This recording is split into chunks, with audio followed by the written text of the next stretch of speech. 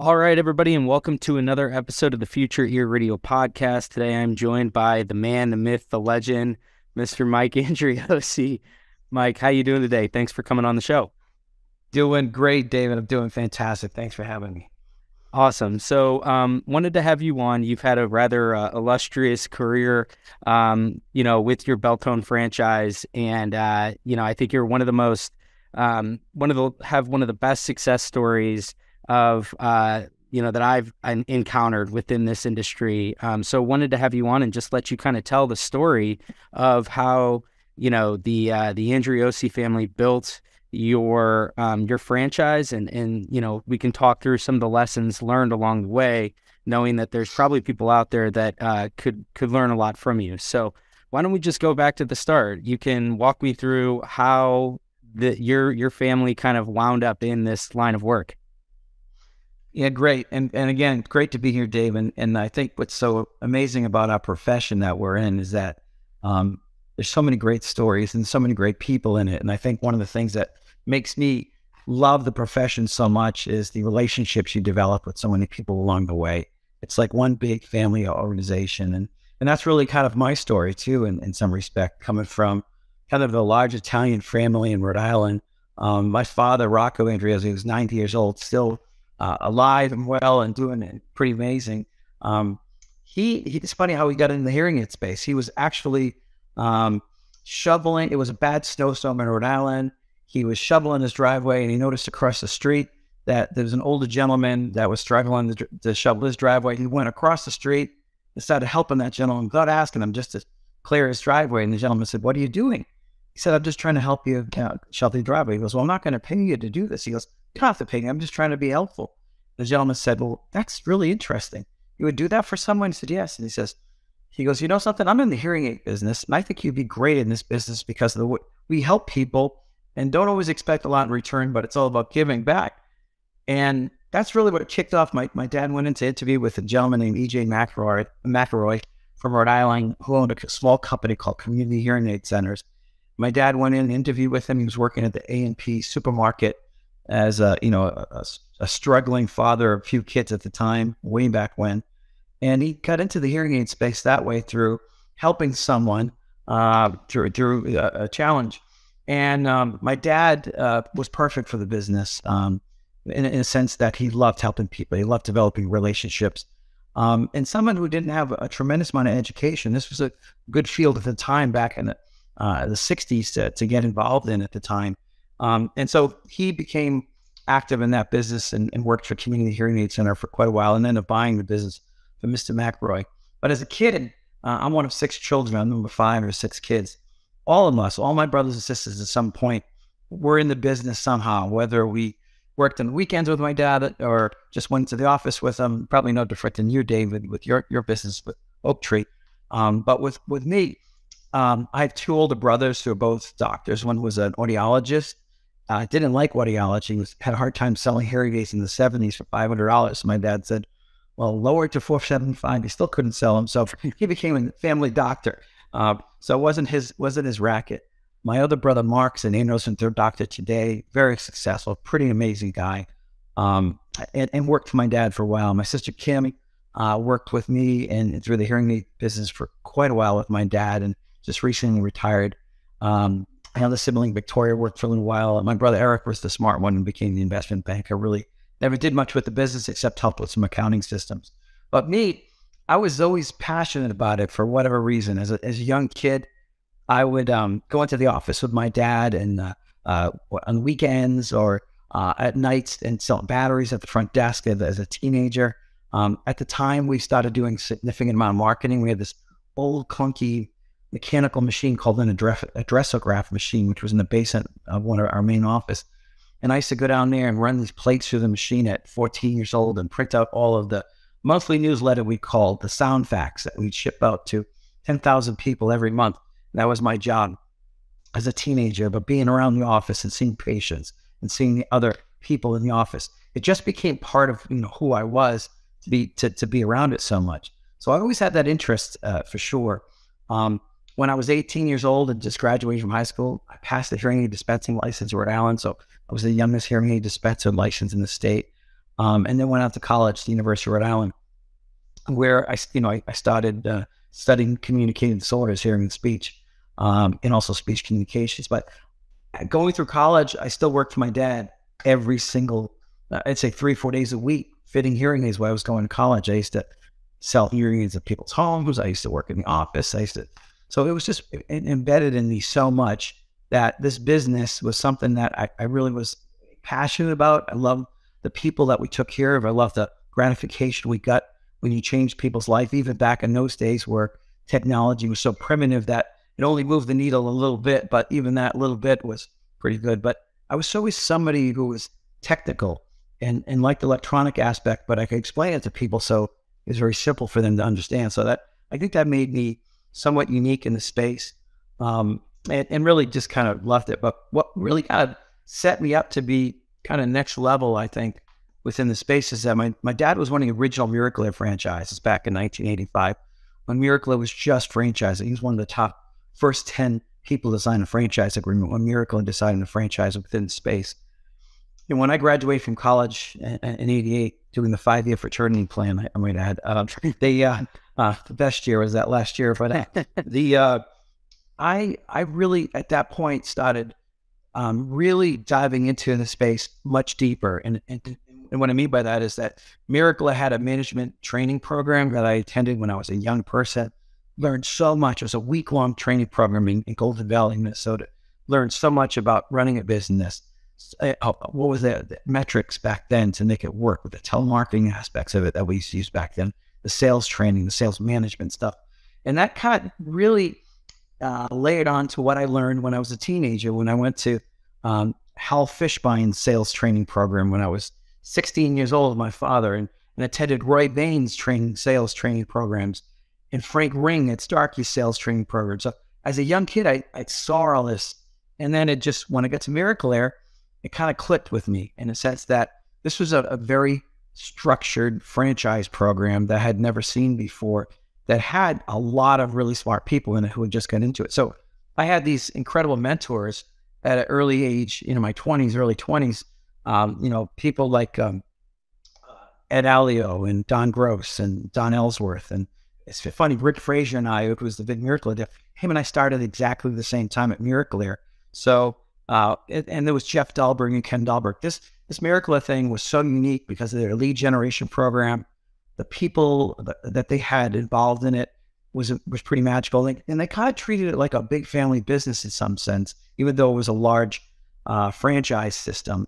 And the systems they taught, I really enjoyed. And said when we were trying to grow a business, keeping things simple, I think, was the most important thing. So one of the things that came out of that was that we sold one line of products. It was only Miracle-Air at the time. Our pictures were 72 inches off the wall. They were 3 feet apart. They were all the same pictures. The furniture was all the same color and ordered from the same company. The carpeting and in the store was very, all the same. So all our stores in a franchise environment all looked the same. It made it very simple to then scale if you wanted to scale because all the systems are in place. And I really kind of liked that for one big part of me. And I really liked what Miracle-Air was doing as far as their sales training, inspiring people, inspiring leaders, getting people together on a regular basis.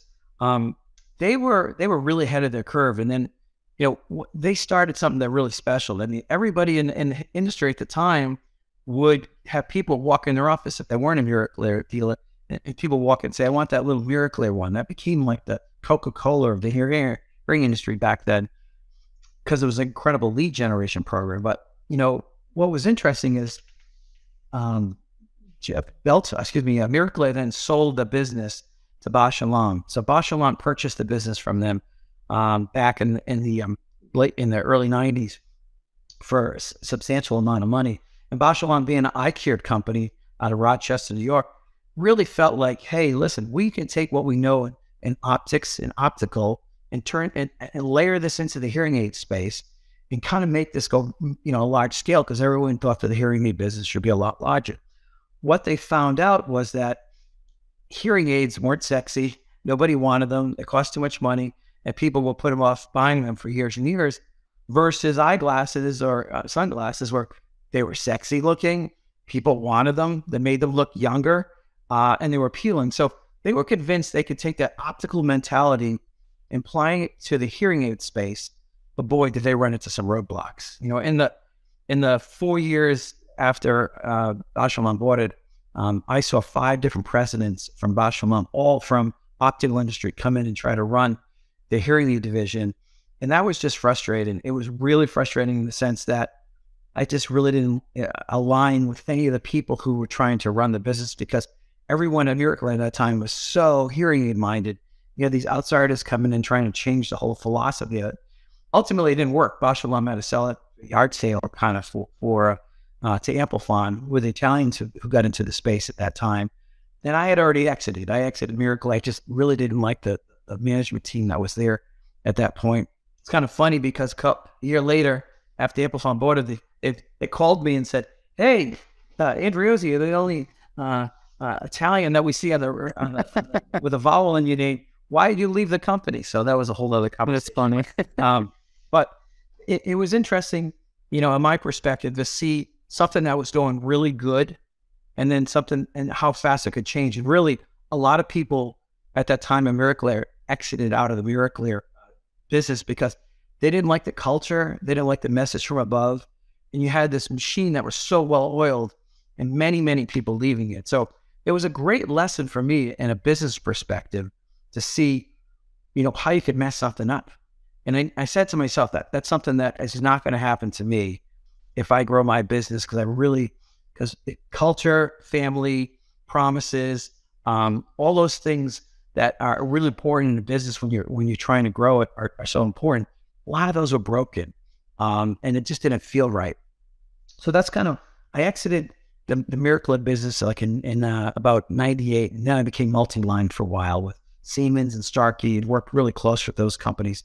They were great. They were, you know, going back to multi-line business was fine.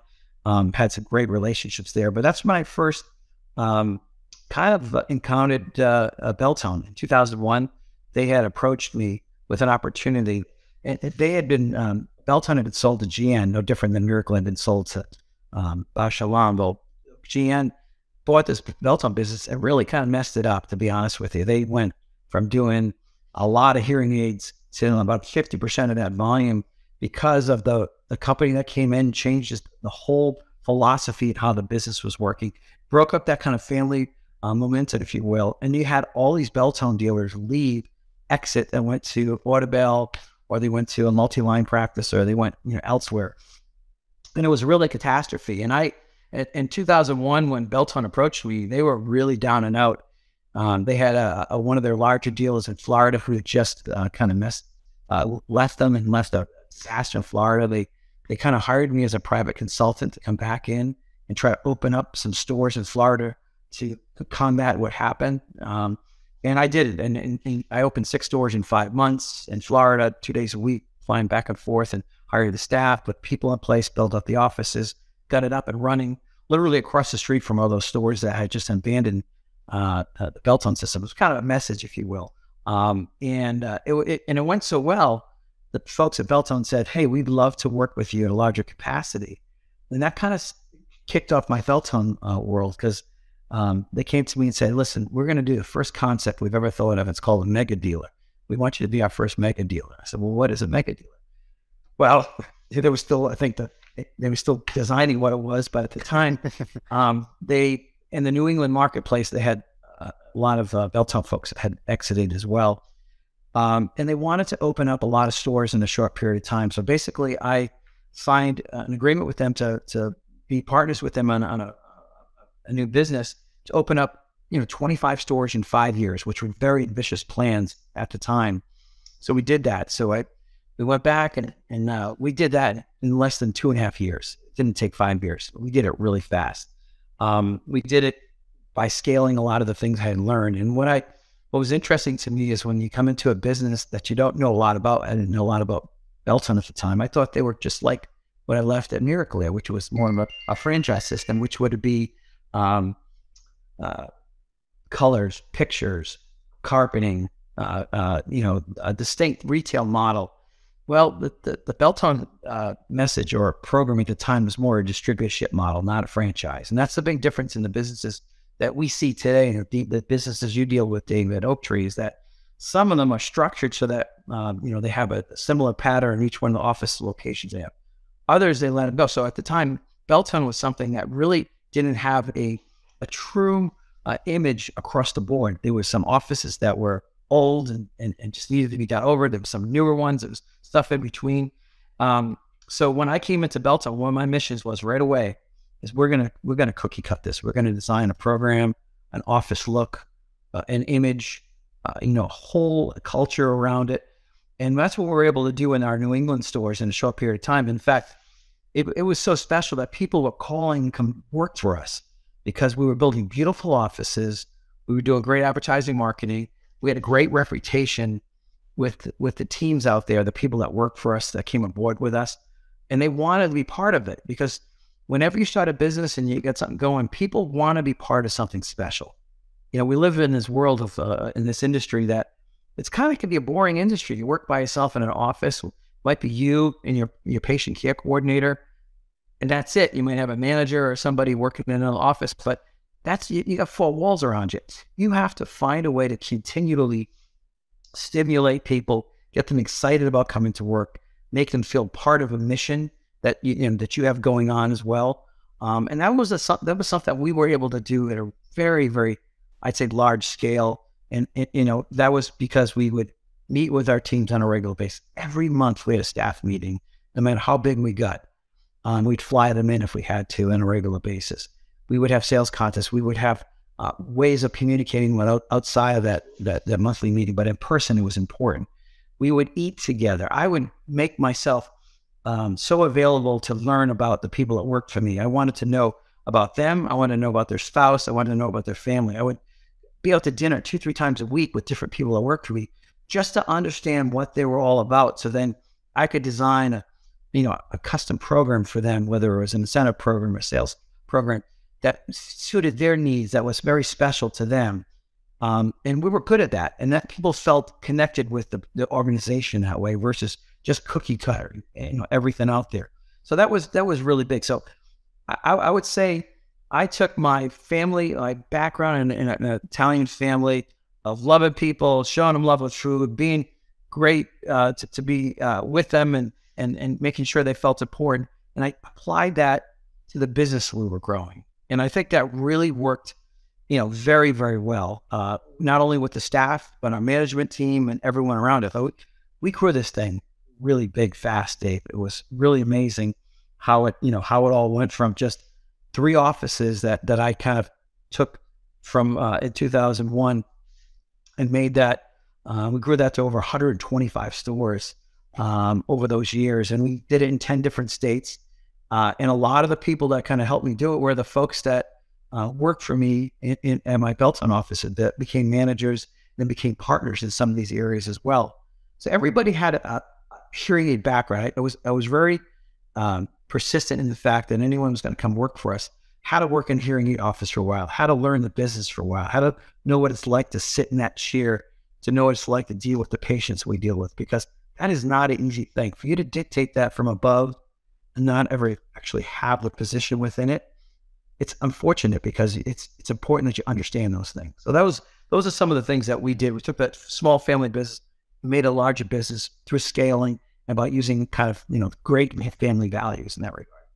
Well, one thing I want to just jump in here is, I feel like we've kind of seen this time and time again where you have the some sort of outside large entity comes in, says, I have this grand plan for how we're going to just completely, expand and reimagine hearing healthcare. And I feel like you probably had a firsthand witness into all of this time and time again. It seems to fail.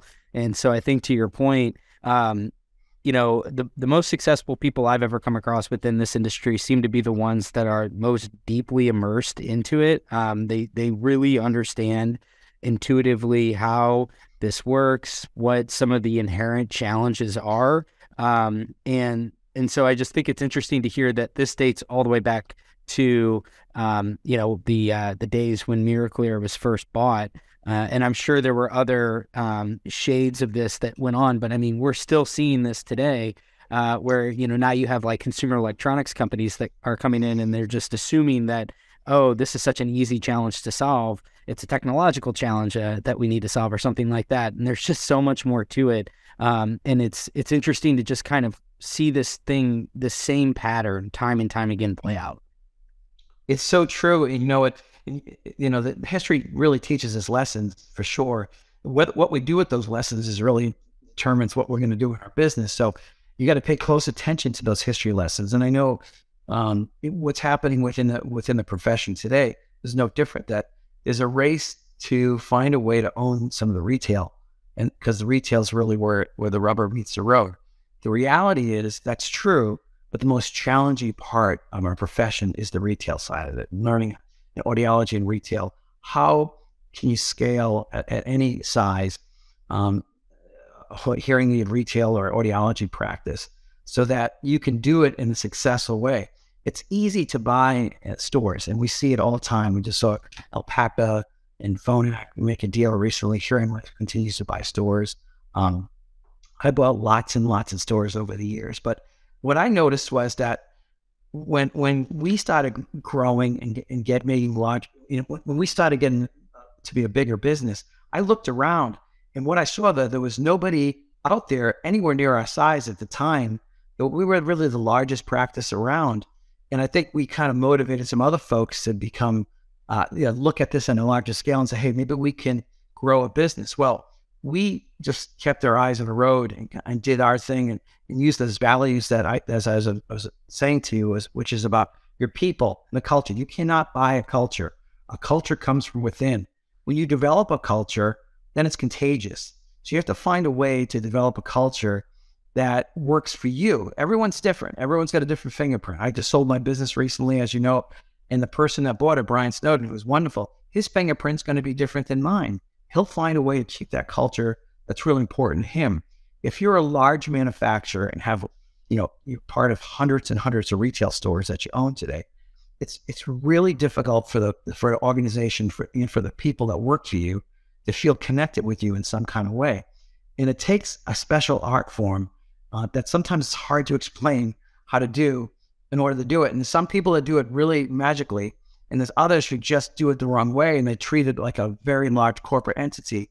And people just don't like that within our profession. Our businesses don't run that way because at the end of the day, it's still a business.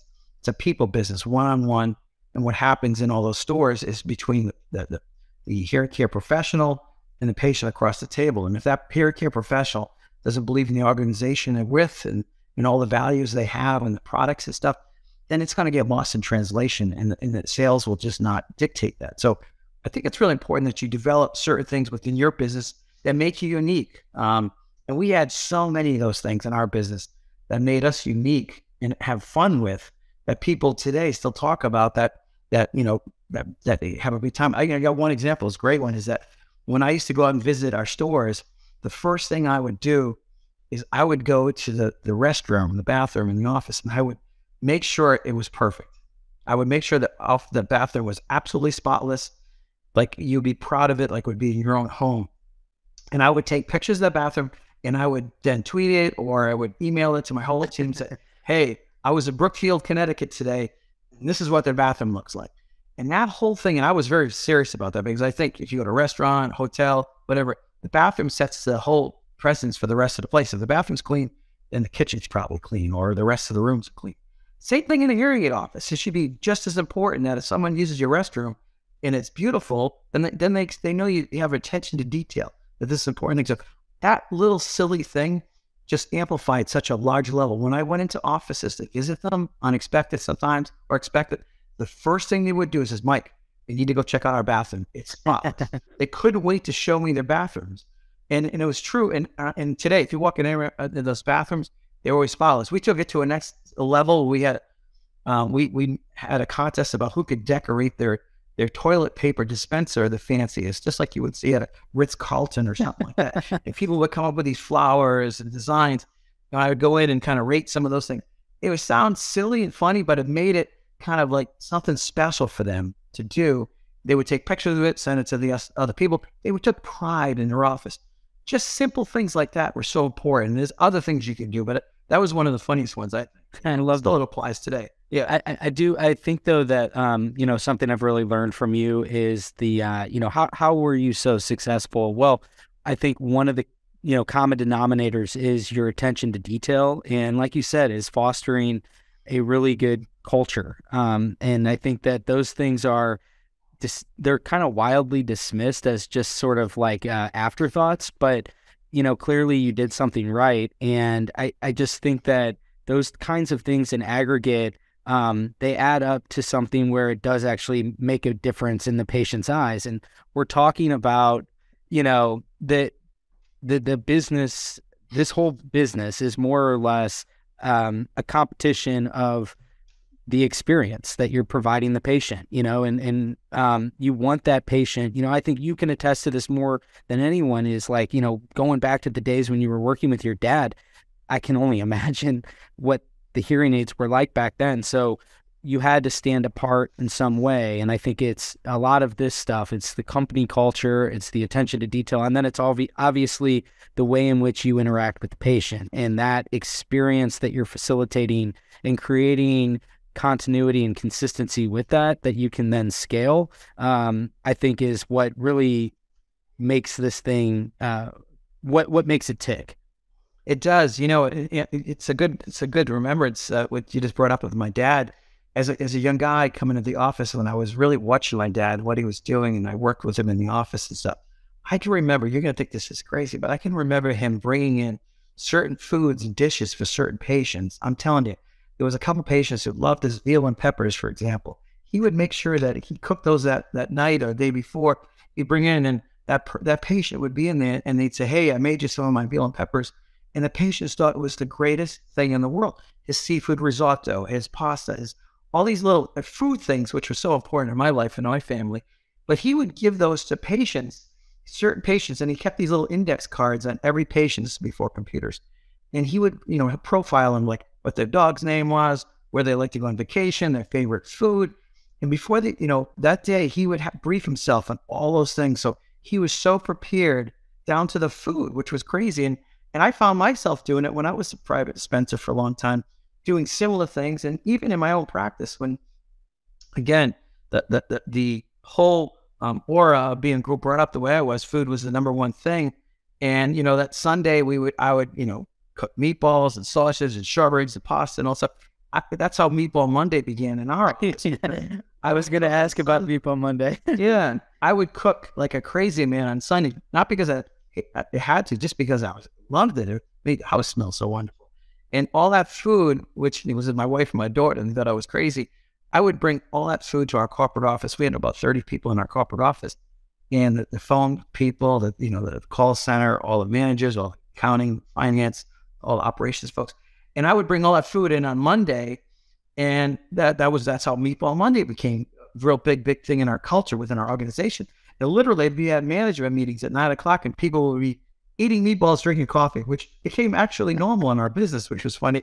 But some people would think we're crazy. And then we would send, I post pictures of the meatball doing something at Beltone and how that was part of our culture. And then every staff meeting we always had to have meatballs. And then people wanted my meatballs. And then if they won, we'd have sales meetings where if you won, certain sales, I would deliver the meatballs to your office and make a big deal out of it. And people would go crazy just to win that contest for me to come up and deliver the meatballs. So, and that's turned into kind of a life of itself, the whole meatball thing. Because now we do meatball reviews, and it's a whole funny thing. But again, back to something different, something unique. I know that a lot of vendors, like an Oak Tree, where all the marketing companies used to come visit us on a regular basis, they would try to come on Mondays so they could have meatballs, which was really funny.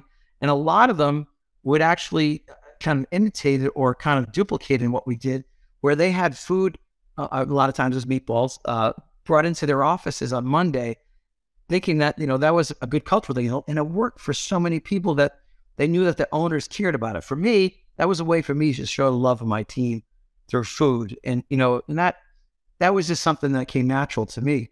But, I had so many people that worked for us come to our house for dinner with my family to get to know me and me to get to know them, taking them out boating, taking them out golfing.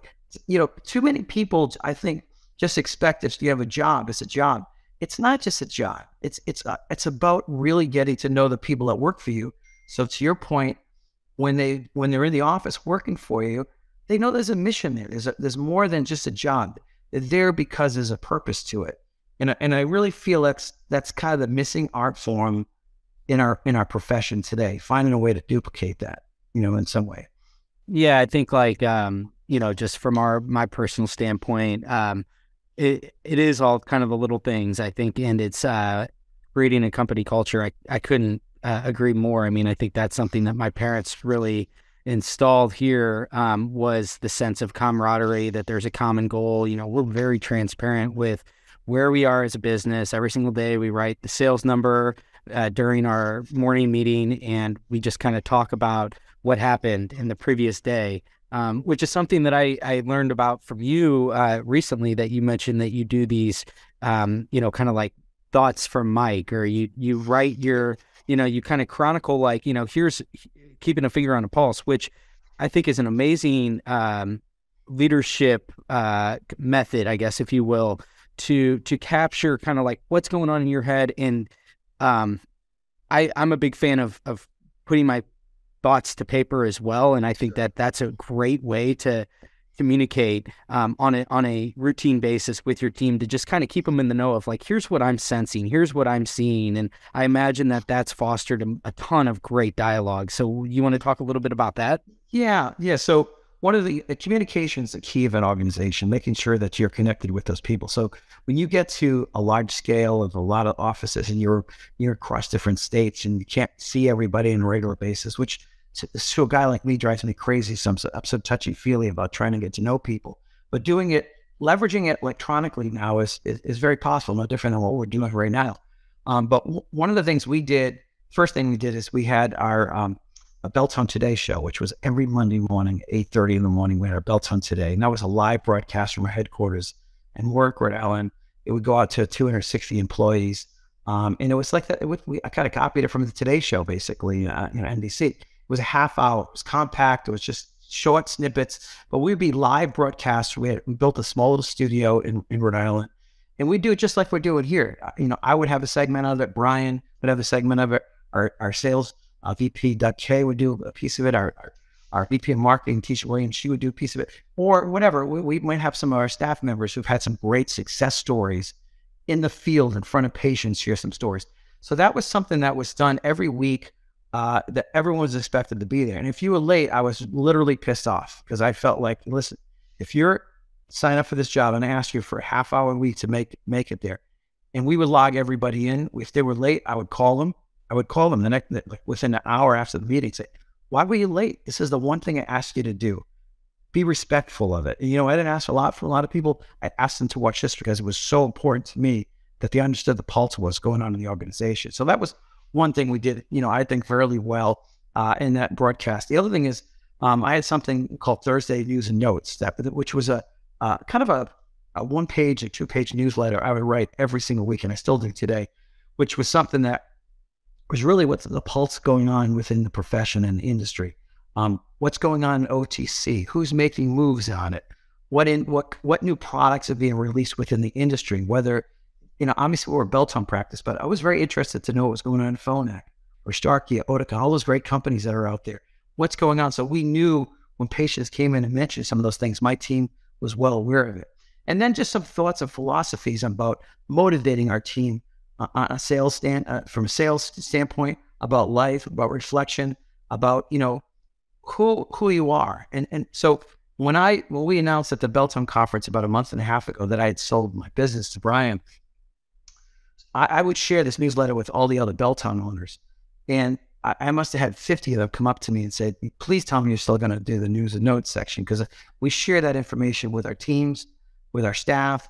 That's real important to us. And one of the things that I've been able to do now after selling my business is to, take over this position with Beltone part-time as they call it, a brand ambassador, which is basically I'm working part-time for Beltone to help build the brand and build the name of the company and bring some more people in and give some guidance to the management team about how the owners and operators out there work.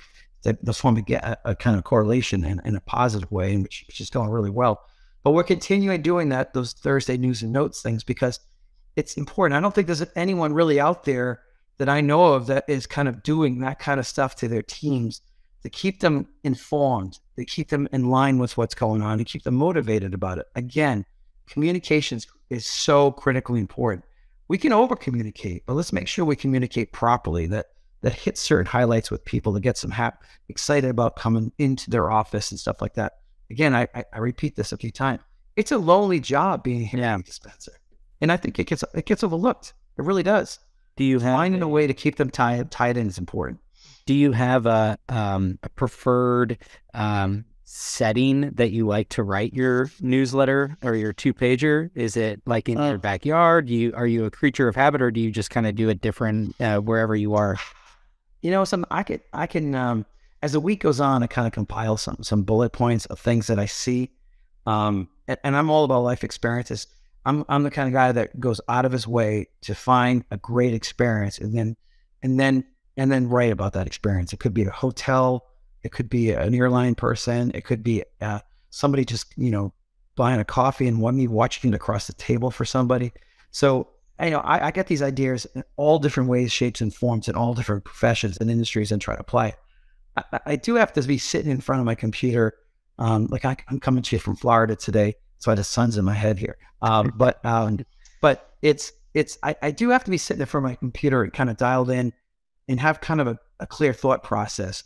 If there's other things going on, it's distracting to me at times. So this is the one time during the week I try to clear my head and think through it.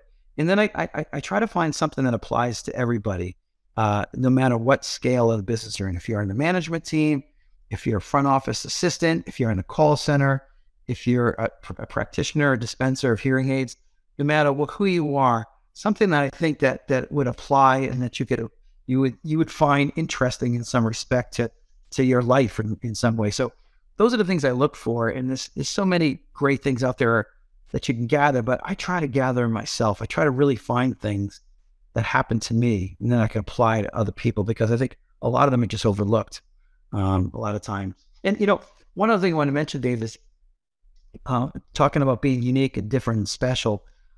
The other thing that I think really attracted people to us to come work for us is that we weren't afraid to try things that no one else was doing. For example, we started incorporating the jitterbug phone in our hearing aid practices 10, 12 years ago, where we actually sold a jitterbug cell phone in our offices that would attract an older adult into the office, and then we could talk to them about hearing care. I had a partner in that business. We ended up being in 1,400 locations across the country, outside the box thinking, a vertical. I was involved in the 3D laser scanner company, 3D Systems, which got sold to Resound and get sold again. But ear scanning, unique, different, something you can capitalize on. We were the first company in the United States that starting distributing or making available caption call phones in our offices with caption call. No one had really incorporated that into hearing in office. We were, when they allowed marketing of that, we were the first of its kind to kind of do stuff like that.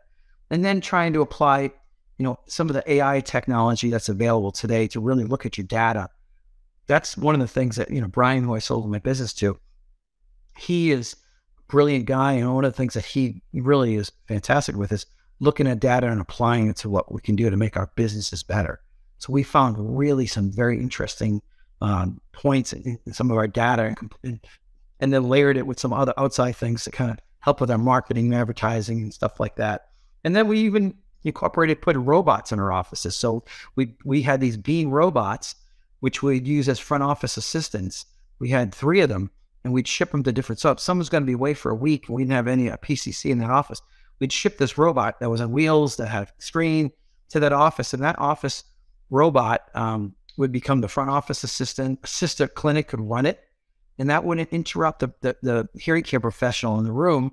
Every time someone opened the door, the robot would talk to the person, interact with them, and it was someone else's space, a PCC from. So we did all these out-of-box thinking to do things, but people who worked for us thought it was just tremendous and thought it was different, and they loved it. So, I really stress to anyone out there who's trying to grow the business, find things that are unique, that are different, that other people haven't thought of, and incorporate your people into some of the thinking along the same lines, and get them thinking about it, because they'll think about it for the company rather than themselves, or you thinking about it for yourself. They're thinking about it on a larger scale. How can I make the company better? And I think that's something that's really important these days. Yeah, I couldn't agree more. So with the, kind of thinking back on your career up to this point, knowing that there's probably some people listening to this that just have a lot of career left in them, and they're probably going to fail and learn a lot just like you did. What are some lessons that you've learned that really stick out in your mind, as a business owner, as an entrepreneur, as somebody that's just operated in this industry for as long as you have? Um, what kind of comes to mind with maybe some things that others could avoid if they were to just if you could impart that wisdom upon them? Yeah, that's a great question. I would say the number one thing that comes to my mind is just what your God-given abilities are as far as what you think you can do with your practice. If you're a practice owner and you have one or two or three locations, what have you, and you have the ambition to open a large scale organization with 10 or 15 or 20 offices, you have to you have to look in the mirror closely and really understand what abilities you have as it relates to multitasking, about how you are with people skills and people persons and problem solving. The number one thing is how good of a problem solver you are and not being reactionary. And I think I see it too often in too many people, that people think they're good problem solvers, but they're, a lot of times they cause a whole stir of things that occur, and it ends up messing up the environment and the people that are working with you. So that's a big one. But you need to be able to have the ability to really rate how much of a person you are to be able to do something like. One of the things you and I talked about a while ago was that, I have this kind of crazy God-given ability. If I meet somebody in the hearing aid space and I spend 10 minutes with them, a number appears in my head over on their forehead. And that number is basically how many offices I think they can operate successfully in the hearing aid space and be good at it. And, there's numbers that could start at 1 and don't go past 1. And there's others that can go to, 25, 50, or 100, depending on the person. It takes that special person. So I'd say make sure that you know what your abilities are, because I think today a lot of manufacturers will give you the money to grow your business at a large scale. But what good is that if you're setting yourself up for failure? And I know too many people have done that. So you have to make sure that you have the abilities. Let me try to get out of the sun. You have the abilities to be able to be that person that can do it at a larger scale. Then you just have to understand the people you surround yourself with, because in order to do anything at a larger scale, you definitely have to have great people around you that think like you, that might even be smarter than you. In most cases, they should be, that have skill sets that you don't possess. Because I know someone like me, an entrepreneurial mind, there's a lot of you guys out there right now and girls out there that have this entrepreneurial mind. You don't like the details sometimes. Sometimes you just like the visionary thinking that goes along with it. Well, the details are important. You have to have a mix of that, or you have to have someone by your side that can fill in those blanks to make sure that you can, you don't bankrupt the company in a year. You have to be able to balance things out quickly. The other thing is, I think you have to find what things within people, what skill sets people have that you can really kind of hitch your wagon to. So you might meet some people within your organization that you kind of had, I would say segmented for something within your group. Then you find out that's really not what they're best at, but they can do something else a little bit different or at a much larger scale and better. Then find a way to incorporate that into what they're doing, because that's going to make them more excited, make them more comfortable, make you more successful for sure. The other thing is just having a vision for anything you're doing. So when you want to start a business within this profession and get it larger, you need to have a mission statement for what you're doing. You need to have kind of develop what I like to call operating system. We had Beltone, New England, in North Carolina, and Florida, New York, and all the different areas we used something called the EOS, Entrepreneurial Operating System. And that was a book that was Brian Stone read by a gentleman called Gino Wickman.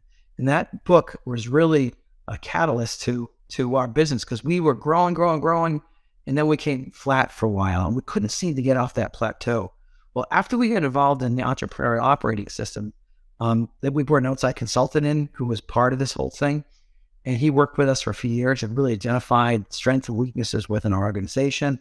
and try to find a way for us to get up to it. And after that period, we grew again at a large scale. So making sure you design an operating system for your business that has, ability to scale up and get larger in some respects as well. And then just the other thing is just being able to be good at recognizing what's for people and understanding what's good in some people. I think that's a lost art form, Dave, today.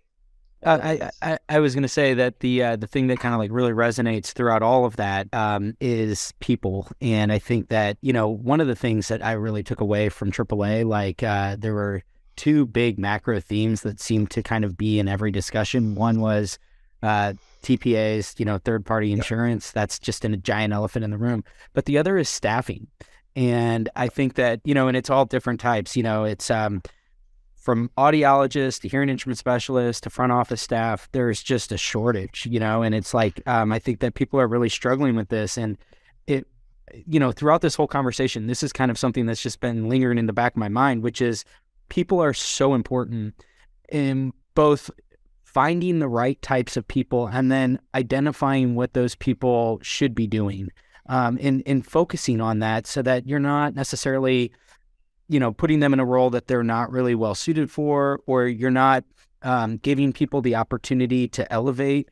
Because I think that that's probably a solution to a lot of people's challenges, is that you need to grow and cultivate, your own workers in a way that you can upskill them, because it's so hard to find people today. It seems like that are good workers and are suited to do, the kinds of things that I think a lot of people are looking for. So again, I think it just totally reinforces this notion of you got to have a really good company culture. You got to create a place that people feel like they're part of a broader mission. It's not just about themselves. And how do you foster that kind of environment?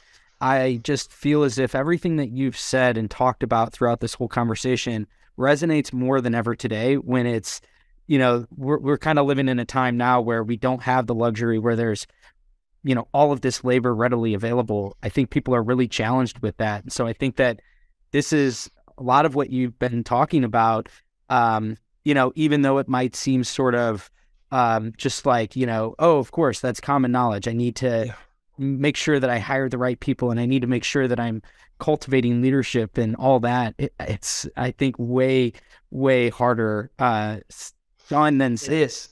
It is, and I think what's interesting, one of the things that I would say was a very impactful finding that we've had in the last few years of bringing people on within the hearing profession. For example, when you want to bring on some new hearing care practitioners, obviously the audiologists are out there and there's some great ones, but there's not enough for them coming into the field to satisfy the growth of the industry. So the AUD thing's really kind of has funneled it to a point where it's just challenging. So hearing care professionals is really the largest growing aspect of the field. I know I'm the incoming president of the International Hearing Aid Society and really passionate about what we do at IHS. And one of the things is, how do we grow that? How do we bring more people in? And I know from my own business standpoint is that because we could not bring people who were already licensed within the field, man, bring them from the outside in, we were really successful with people from the cell phone industry because they had a tremendous, experience with dealing with customer service. We were really successful with people who worked for Enterprise Rent-A-Car, for example, who had that really great management training, and it was a BSc kind of thing, which was really good. We did not do well finding people in the pharmaceutical industry, for example. I'll tell you why.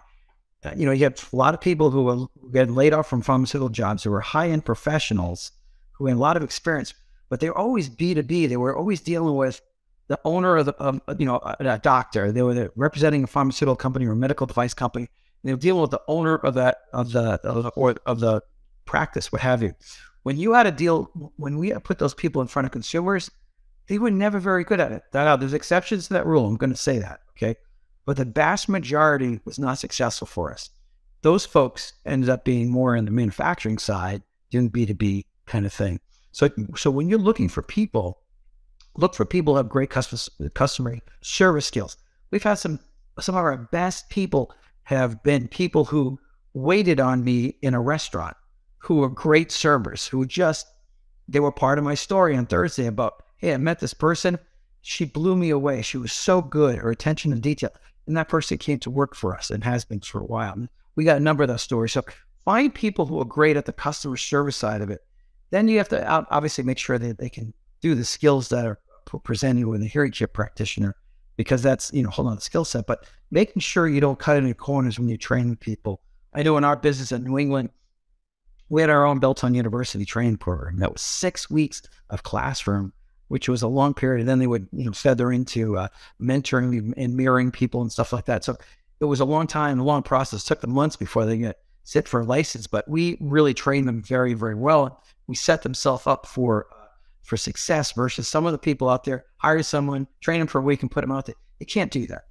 This business is much more technical and much more skill set related than that. But again, I think identifying people who have great people skills in our profession, our industry, you're dealing with mostly older adults who really like to sit down and interact with you, who need compassion and hand-holding a lot of times.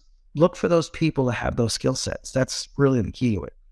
And I think you'll have some success with it. And another thing about AAA, because I was just there in Seattle and obviously I saw you out there, was it's interesting to see, the over-the-counter hearing aid folks that are trying to enter the space, most of them from Asia. In the last conference we just had, there was a area that just had a lot of Asian influence of manufacturers. And it was interesting for me to see that really very few people who were in the hearing profession, who do this a long time, had any interest in going up and talking to them, which was really funny. Because, we really, there's OTC devices available that we have ability to get.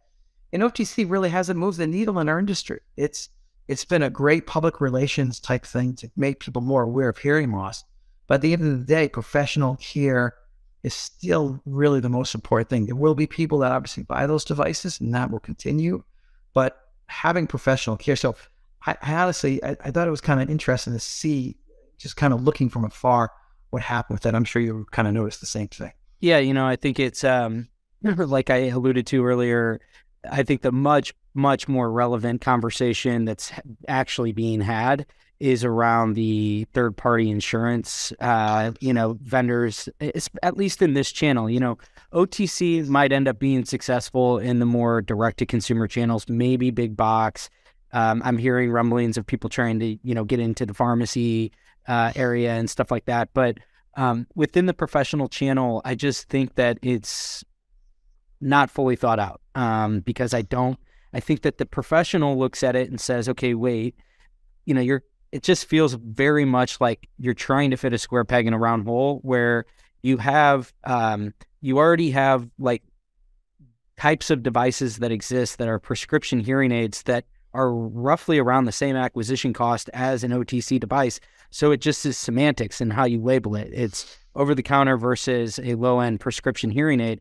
And the thing that really stands out to me that, like, as time has gone on is, there will probably be a self-serve market, a do-it-yourself market. I don't really question that. I encourage that. I hope that happens, because I think that would actually grow the funnel.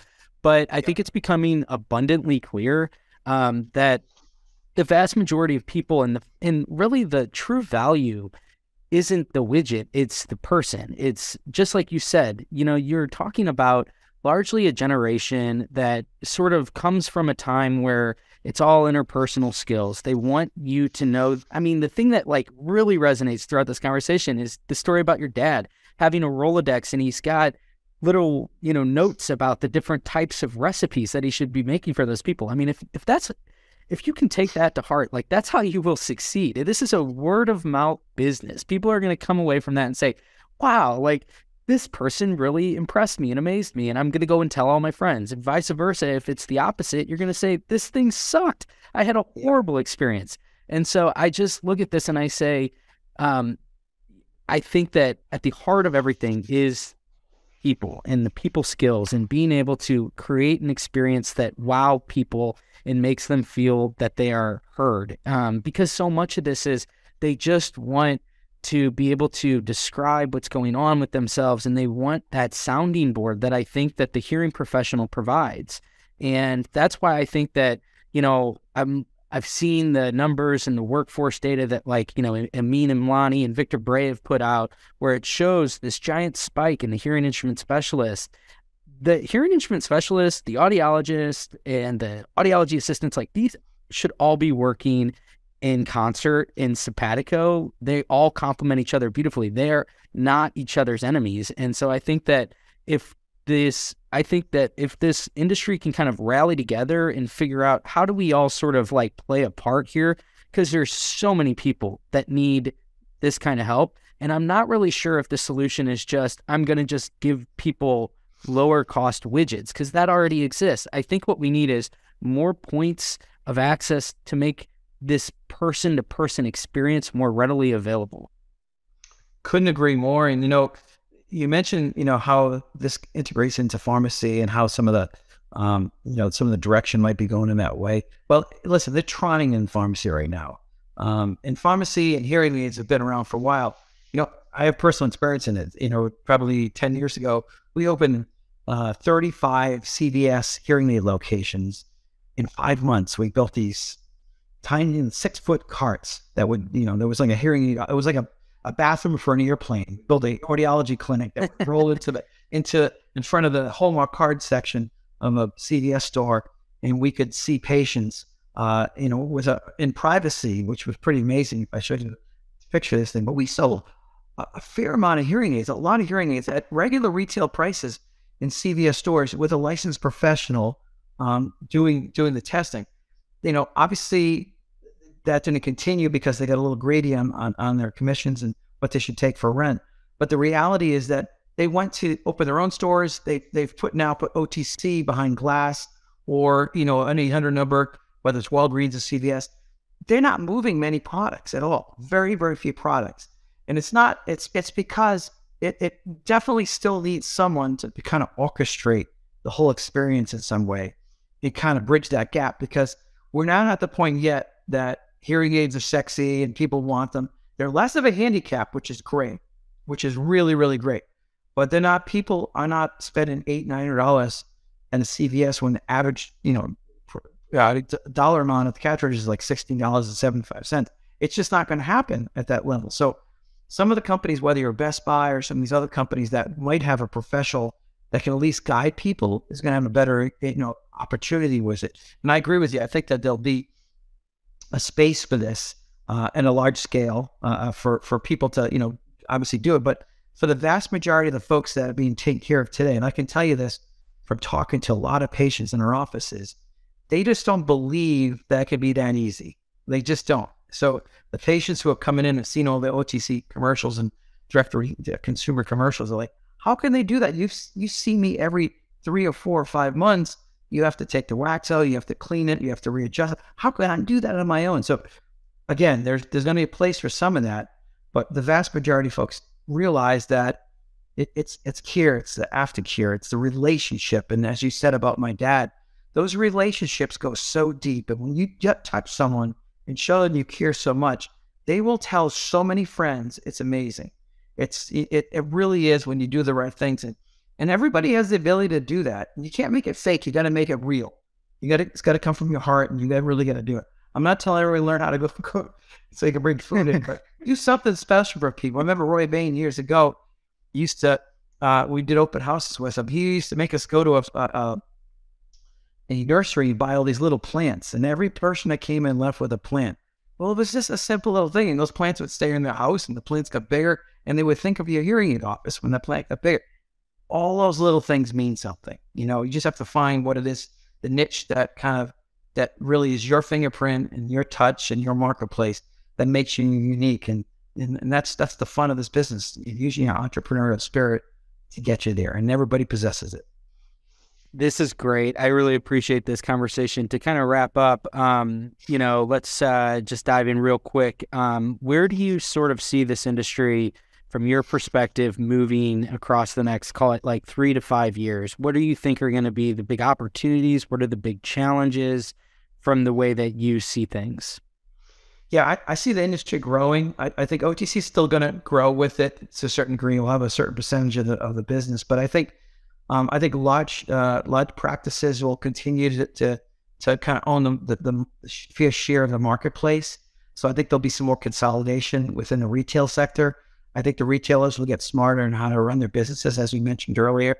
I think the technology will continue to get stronger as well. I think there'll be one of the players and the retail manufacturing that will develop the budgets to do some kind of national advertising marketing campaign that will put them in front of the rest of the folks. I think that's what's really missing these days for a household brand name to really distinguish itself within the space. There's enough locations out there that'll happen.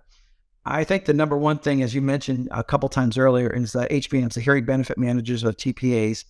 They are the biggest effect, the biggest focus that is occurring within, and maybe the biggest disruptor, if you will, within the place. OTC is nothing compared to the TPAs and the HBMs because they are shaping the way that the hearing aid field is having to dispense the products and also affect the margins and how we do business. And that's really affecting the business marketplace. You have practices that have decided to be completely boutique-y, that do not take any of those HBMs.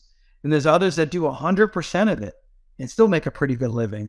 The question to you and to listeners out there is, what percentage of mix are you going to have in your practice to be successful? And I have my own philosophies on where that should be. But that's going to be the big piece in the next 3 to 5 years, in my opinion. The number one thing will be how you manage the managed care piece of it, because that's what's really kind of affected us the most more recently.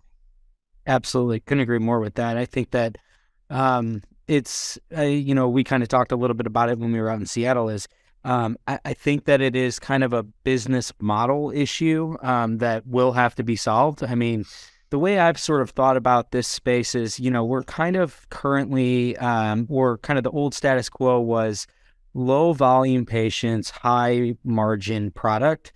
And I think that with the 3PAs, it kind of flips. It turns into more patients, but a depreciated profit margin, which to me doesn't necessarily mean anything more than we need to I think that people need to figure out, how do you make a practice conducive to seeing more people, knowing that your ROI for a patient is less, but you also need to factor in that whether you feel that those are your patients and that they came in your door through your marketing, the fact of the matter is there is definitely some depreciation of the customer acquisition cost as well. So you're not spending as much, most likely, to bring these people in. But I know that they're all so variable based upon where you live, the kinds of insurance that exists. But to me, it seems as if the insurance piece isn't going away. We talk about the silver tsunami and the baby boomers that are moving into retirement and moving into Medicare. That's going to be huge. It's like all of those people are going to become eligible for Medicare, and therefore if Medicare has a hearing benefit like it does today, a lot of people are going to be using that. And so I think that's what we got to think through. The numbers don't lie. You get about 52% of the people who are over 65 on the Medicare Advantage program. And of those 52% of the people over 65 on the Medicare Advantage program, about 98% of them have a hearing aid benefit attached to their Medicare Advantage program. And the Medicare Advantage program is going to hit 65, 70% before you know it in the next few years. So then that means all of those people have a Medicare Advantage benefit to the hearing aids.